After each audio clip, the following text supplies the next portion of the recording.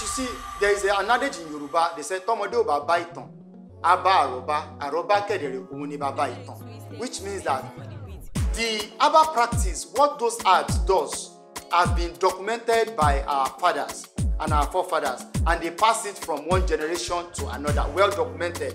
You know, in literature, we have oral literature and we have the written literature.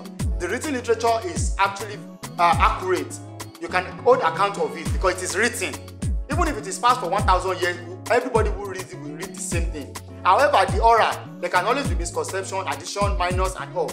So, because we have both parts, the oral and the written part of the alternative medicine passed down to us, and we want to be sure that is this not just that our forefathers are bluffing about saying this plant cures this or this plant manage this particular ailment. We will now go ahead. What we do at Asiwaju Elegboogi Herbal Therapy is that we go ahead and make sure that we do what we call laboratory analysis.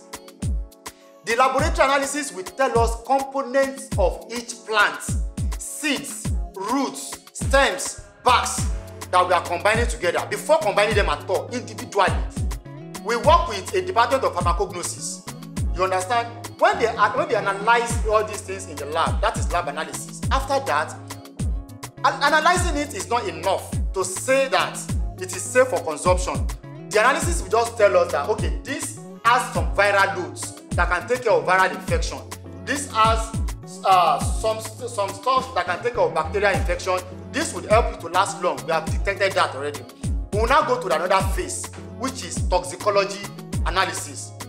The toxicology analysis will now give us the toxic state of each plant. That is what will make us to determine the dosage and the quantity of each plant we are to combine.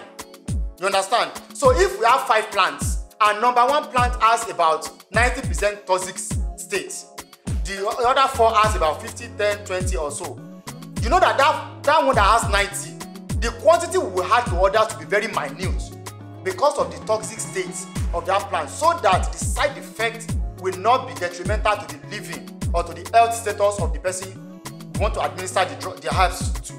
You understand? So the toxicology reports and the lab analysis will guide us on the dosage, what the herbs will work for, the number of days it should be used, and not to be abused.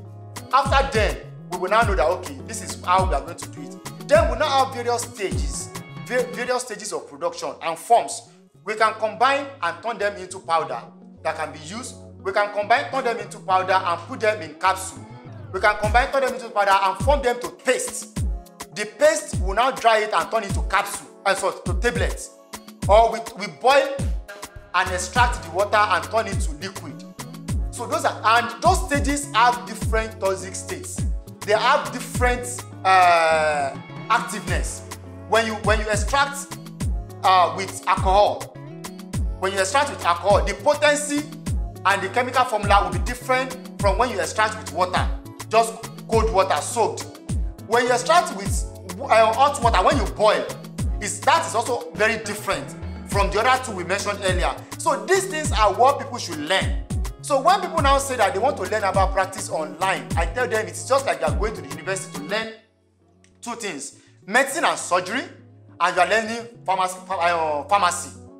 Because we deal with people who will bring results to us and tell us about their pelvic problem.